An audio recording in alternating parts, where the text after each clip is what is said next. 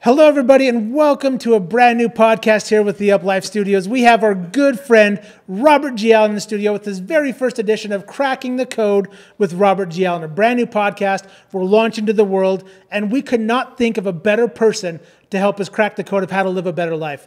Robert, introduce yourself a little bit to us. Tell people a little bit about you, your real estate background, your book background, like you've done it all. Lay it on us. Talk to us about who you are and what you do. Well, I started off with a dream to become a millionaire, and I started investing in real estate right out of college and made my first million. It took me about 3 or 4 years. And then I wrote a book that became an all-time best-selling real estate investment book called Nothing Down, How to Buy Real Estate with Little or No Money Down. Followed that with Creating Wealth, also #1 New York Times million-copy bestseller. Then the challenge I did, going to an unemployment line and picking people and showing them how to make money. That's incredible. Yeah, it was an incredible challenge. Then I wrote multiple streams of income, multiple streams of internet income.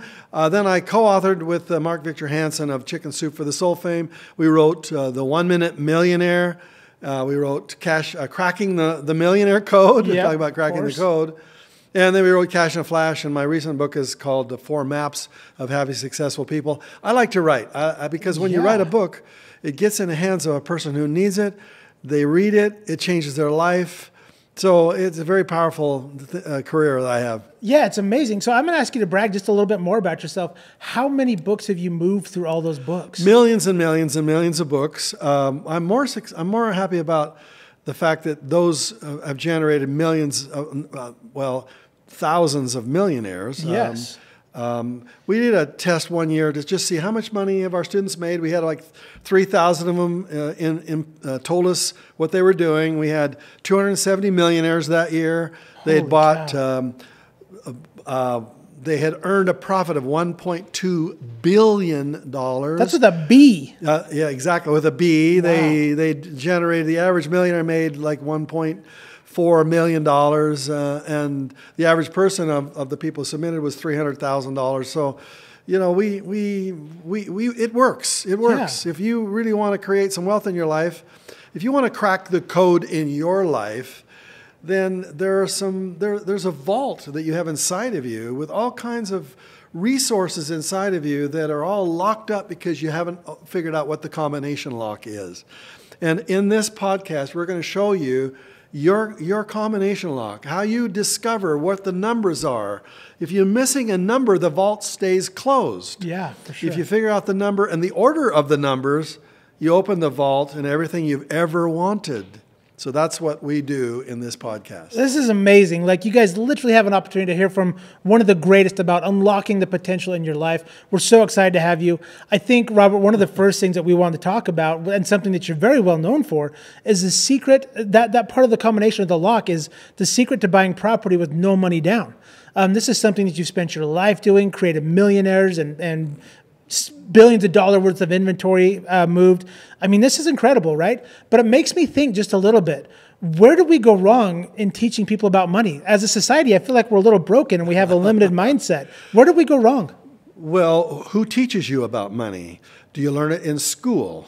No, these people are employees. And frankly, if you want to create wealth, you're not going to be an employee. That'll never take you there. You have to be an entrepreneur. So who teaches entrepreneurs? You don't learn it in school. You know, either you have those natural talents, or you have a parent or a cousin or an uncle or somebody, a friend, somebody who's doing it, who can coach you. So nobody teaches us. They teach us how to fail in school, really.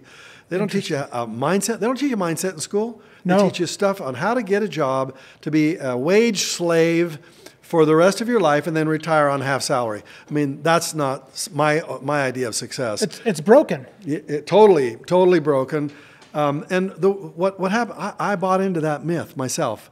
I graduated with an MBA. Well, what does an MBA train you to do? Is to be an employee in a corporation somewhere. Yeah. And fortunately, bad recession that year, couldn't find a job. Interesting. But I had read a book.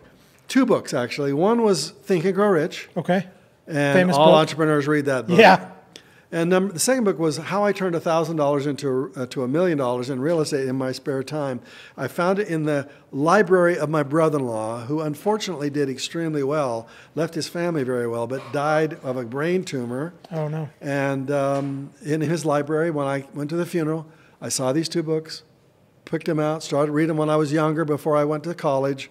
And then when I couldn't find a job, I thought, well, I'll just go. My dad had given me $1,000 for graduation. So I said, that's what I'll do. If nobody will hire me, then why work for somebody else? In fact, I really don't want to work for somebody else. I wanted to make $1 million on the side as my side hustle. Yeah. And I said, well, let's just make it a full-time hustle. That's a really cool side hustle, $1 million side hustle. Exactly. So that's what I did, and I made my first $1 million within 3 to 4 years. Wow. And then I wrote this book, Nothing Down. And so the one thing that people don't understand about money is they are taught to believe this lie. There is a lie, and this is the lie. And I hear it almost every day. Someone will say to me, but it takes money to make money.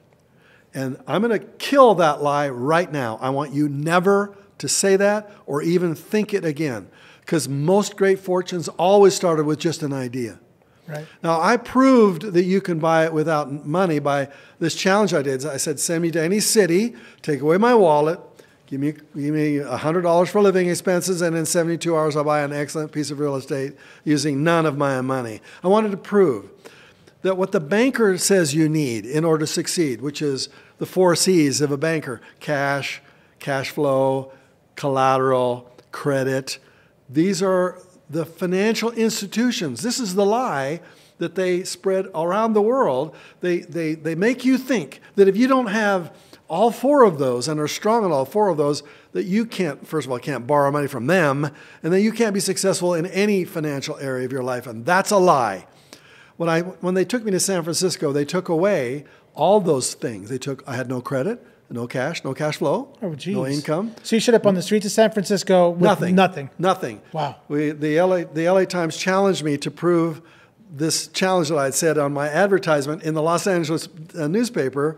I said, send me to any city, take away my wallet, give me a $100 bill, and 72 hours I'll buy an excellent piece of real estate using none of my own money. So the LA Times saw the ad. They said, this guy is a charlatan. There's no way that he can do that. He's bragging about this. So they called me and they said, we challenge you, Robert. We challenge you. We're going to meet you at 6 o'clock in the morning at the Marriott Hotel at LAX, where our reporter will show you where we're going to fly you. And we're going to fly to that city, and he is going to take away your wallet, and we're going to prove that you're a fraud. Wow. I have 72 hours. We arrive in San Francisco. Can you imagine a worse city to go to? No, I literally was just thinking that. That has to be worst city. One of the toughest ones. Takes away my wallet and gives me 5 $20 bills. And this is a little side story. I put the $5 $20 bills down on the counter, and then I turned to give him my wallet and walked away from the $100 in cash and left it in the middle of a busy airport. Went to go buy a newspaper where it's a good, clue to finding deals, and couldn't find my money. And I had to retrace my steps and found the money. I mean, talk about buying with nothing down, really nothing down. But I found my money. I was just like, whoa, my gosh. And off we went into San Francisco in the bus. We went to spend the next 3 days. I bought my first property in 24 hours. And then the challenge was over. I did it. And then I thought to myself, we got 2 days left. I said to the reporter, which is a better story? Boastful investor buys one property and wins the challenge, or boastful investor buys more property? He said, well, the more you buy, since I lost, the more you buy, the more I lose, the bigger the story. The better the story, right? Exactly. Yeah. So we went for the next 28 hours, and we bought 6 more properties from 4 separate sellers. Some of them had 2. And I bought these properties using the techniques of the 50, I call them the 50 nothing down techniques. Now, we're going to cover that today, and we're frankly on our podcasts over the next several several months, we're going to go deep into all of these techniques. I want to cover all 50 techniques. But today I want to talk about the mindset of nothing down. The first lie is that it takes money to make money. I proved that is wrong. What I proved is that real wealth with a capital W, always starts inside you. And then you create external wealth. That's called wealth with a small w. That's material wealth. Real estate, stock market, businesses, Forex, whatever you want to invest. And what I tried to show is that I had inside me that day when the reporter gave me my $5 $20 bills, I had the 4 internal C's. I had creativity. That's a C word. I had confidence. I had commitment. I had clarity. Yeah. There are a lot of C words that go in there, but these things were part of my character. That's another C word. They are internal. Always wealth comes from inside you. If you don't have money because you don't have the external wealth, but you have the internal C's, that's a good place to start. So I was trying to show that when you take away the wealth with a small w, I still had capital W wealth, and I turned that into money. I made millions of dollars that day because, or those 3 days, those 72 hours, because that story has turned into the story of my lifetime. Yeah. I talk about the story that changed my life. Well, you are Mr. No Money Down, right? I mean, that is nothing down. Yeah, nothing down. That's amazing. Well, it wasn't actually nothing down. I used $80 of the 100 that he gave me, and I gave him $20 back in change. We'll give you a mulligan on that one. We'll give you a mulligan. So this is interesting to me. What does, because you hear this oftentimes, like nothing down, right? What does nothing down mean in the game of real estate? Great question. It's a misconception there. They think that the seller actually accepts 0 down, and that he walks away or she walks away with nothing, 0, and you invest nothing. And one of the techniques, yes, that does happen. Very rarely, maybe 1 in a couple of 100 times, where you actually buy a property where you put nothing and the seller gets nothing. That's one technique.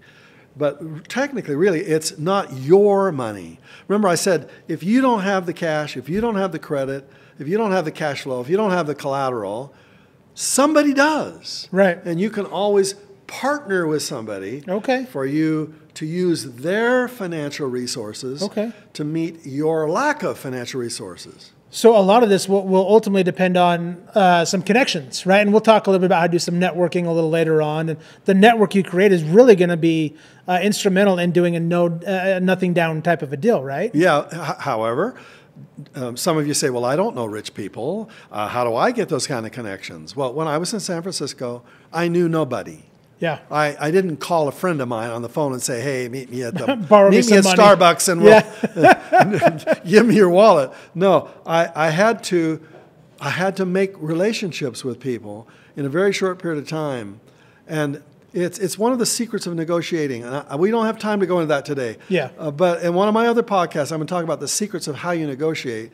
And I'll tell you one of the things right now. They've got to trust you. That means you must be trustworthy. Sure. That means there cannot be any part of your body that has any desire to steal, take away, defraud, do anything illegal, immoral, or unethical. They've got to believe that you have their best interests in heart before your best interests in heart. So this had taken me years to develop. So when I'm talking to a seller and I'm saying to that seller, you're going to sell me your property, I'm going to give you nothing. You're going to sell me your property, you don't even know me. And in order just to get to that point in the conversation, they've got to trust me. And it's almost immediate. And I'm going to teach you the secrets of how to do that, but not on this podcast, okay? Man, and that takes a lot of chutzpah to walk up to somebody and say, you don't know me, but you're going to sell me your house. Exactly. And like so, you're right. I mean, that level of trust, it's got to be there. It's got to be oozing from your being, right? It oozes from my voice. Yes. So the first thing we did in San Francisco is I got on the telephone and I made hundreds of phone calls. Okay. And I didn't reach, most sellers are not home. They're at work or somewhere else. So I'm going to leave a message on the phone, and they're going to hear the tenor of my voice, the timbre of my voice. Yeah. And I'm going to say, hi, my name is Robert Allen. I'm here in San Francisco. I'm looking to buy a property in the next 3 days because I'm leaving shortly thereafter. I'd like to find a property from a seller who really needs to sell, who doesn't really need a lot of money, and yet would love to find somebody they can trust, that they would be willing to sell that property to me, and I'm happy to meet you and talk to you about it. But if you know somebody like that, or if that's you, here's my phone number. Please call me back. Let's talk. I want you to win. Interesting. Okay, so did you hear I'm chatty? Yeah. Now, I left that message dozens and dozens and dozens of times, and I got zero response all day long. Interesting. So I would imagine at that point in time, the newspaper guy's like, oh, yes, he's going to fail. Exactly. Well, I tell you what we did. We went to the Tenderloin district of San Francisco. If you know where that is, you probably shouldn't know where it is. It's the red light district of San Francisco. Okay. And I needed to find a hotel where I could spend the night with no credit card. Oh. So I had to pay cash. So the rent that night was $35. Of which I split with the LA Times reporter. We got 2 beds in the room, not just one, into a room that night. He paid $1,750. I paid $1,750. I needed a telephone, and so we moved into the room about 4 or 5 o'clock that afternoon. After me trying all kinds of things that failed, by the way. I tried techniques, strategies I thought might work, and I blew up in my face. But so we shifted our strategy to do the phone calling, and by 10:12 that night, I was exhausted, getting a little nervous. Yeah. The reporter's in the bed next to me taking notes as I'm there calling after call after call. As the sweat is coming down the forehead. Oh, yes, the sweat's coming down my forehead. And at 10:12 that night, the phone rang, and he said, are you the guy that wants to buy the property with nothing down? I said, as it happens, so happens, I am that guy. And he said, I have a property I'd like to sell you with nothing down. My office are in Burlingame, I think, which is a little south of San Francisco. I'll meet you there at my office tomorrow at 10 o'clock. I'll have a contract all drawn up. You'll need to bring $1 because we need $1 to make it legal, and it'll be ready to sign. I said, fantastic. Done. And I didn't know what the technique was. I didn't know. I'd never been to his office. I didn't know he had been. His first name was Rocky, believe it or not. Oh. Just the first time I thought about that. And he had a nice, very beautiful office. He was a real estate investor. And this is a misconception about nothing down. When you talk about finding a highly motivated seller, sometimes you make the assumption that you're going to have to buy from a property from a seller who is desperate. And that you're going to take advantage of that desperation. Right. And a lot of people don't like that, even thinking of doing that. Well, Rocky was not desperate. He had fixed up this property, so he bought it as a bargain. He fixed it up, put his own money into it. He'd improved its value dramatically. He had refinanced it and pulled all his money out. Therefore, the money he put in and a little bit of profit he had pulled back out. And he was going to sell me the property for nothing down. I would literally put $1 down, and I would make him monthly payments on the notes he was going to create for me. This is a pretty technical example, so I may not explain. Yeah, we'll stick high level today and give people an insight to that a little later on. Bottom line was he taught me something. I never knew this nothing down technique. And when he showed it to me, I went, holy smokes. The seller walked out of that closing with $15,000 in cash that I didn't give him. Yeah. He sold the note that I gave him, created for him, and got $15,000 in cash from selling the note. Now, that's too complicated to go into here today. What I'm trying to say is that the seller wasn't desperate. He was just looking for a buyer that he could trust. And he found me, and I bought it, and as they say, the rest is history. So I know people are going to be listening to this thinking, yeah, right, you did it 3 times, good for you. But like, how rare is it for someone to buy a property with no money down? Can I do it? Could I go out and do it? Boy, that's a great question. There are always highly motivated sellers. It doesn't matter how hot your real estate market is or how cold. So let me give you two examples. Yeah. 2008, 2011, we know that real estate investors went upside down. Yes. And my friends went in and bought thousands of those properties at 20 cents on the dollar. Wow. Because speculators, well, you never want to speculate. You want to always buy bargains. That's what we do as an investor. And they were speculating, buying at high retail prices, hoping it would go up even higher. Dumb, dumb, dumb. Smart investors bought thousands of properties and made fortunes because the market turned and became hotter again. Now, you know, here we are in a hot market. Why is it so hot? Well, first of all, because of the pandemic, a lot of people the builders weren't building nearly as much, so the supply became short. And therefore, a short period of time, the supply is going to be really constricted. And what's going to happen? The demand, if there's high demand and short supply, prices are going to go up. Sure. Will that correct? Yes, it will correct. I don't know how long it will take. It might take a year or two or three, but there will come a time when there will be an oversupply. And then something will happen to the economy and demand will drop. And guess what? Prices will flatten, maybe even drop again, because now we're used to things when property prices drop. Yeah. So during really cold times like 2008 to 2011, there might have been 20, 30% of the sellers were desperate. They had to get rid of it.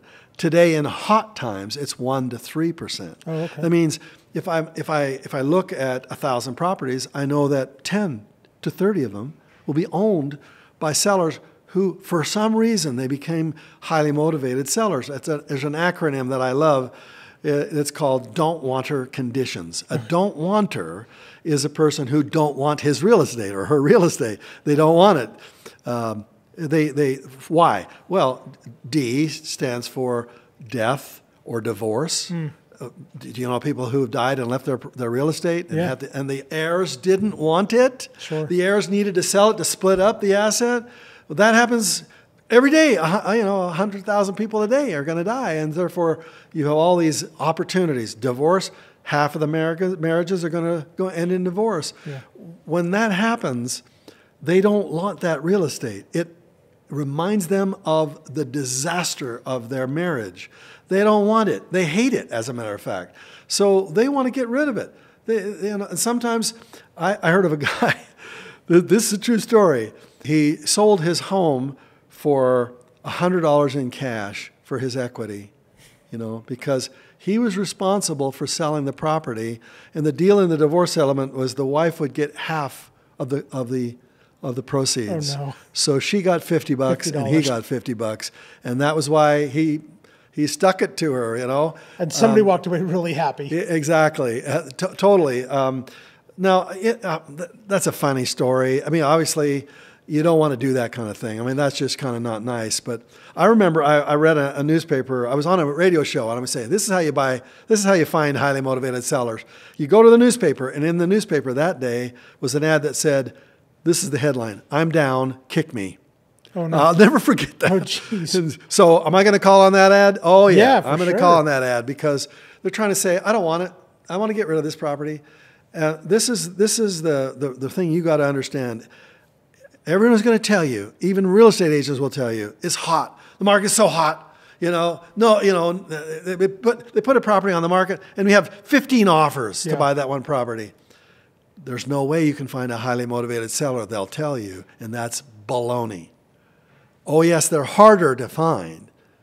But using this acronym, don't want our conditions, the O is an obsolete property, a property that needs to be repaired or fixed up. N is somebody who, I go down the list, T is taxes, S is sickness. There are 20 reasons why people are desperate to get rid of their property. And so you have to have a problem-finding glasses on. You're looking for people with those kind of problems. You don't want property problems. You want people problems. Ooh, you don't want will you say that one time again for me? You don't want property problems. You want people problems. Okay. Meaning, if the property has a big problem, you got to fix it up. It's just much riskier. I want to find someone who has an excellent property with a people problem. And therefore, I'm looking for people who have all kinds of different problems than their real estate. And therefore, I need to be an expert at finding people problems. Amazing. Find the problems in the people, not the property. There you go. All right, so listen, we're about done, but I want to throw one more question at you. What is, like, you've been in real estate for so long, and you've got so many secrets to pass on, and we're going to dive into a bunch of those.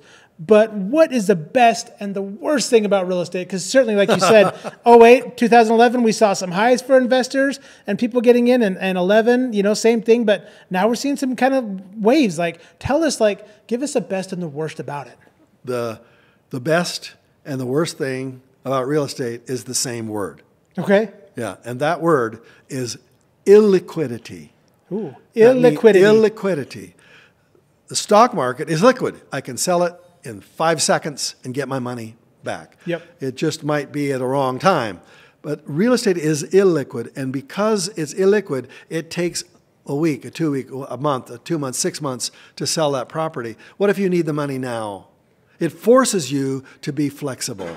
And therefore, I love the fact that real estate is illiquid. Also, when I'm trying to sell it, I hate that. Yes. Of course, I want it to be able to sell it and get my money tomorrow. But when I'm buying, I want it to be as illiquid as possible because the seller needs the cash. Okay. Illiquid. Everybody remember that word of the day. All right, Robert, this concludes our first episode. We're super excited for more episodes of Cracking the Code. Thank you for dropping some knowledge on us today, and we'll see you guys real soon on the next Cracking Code.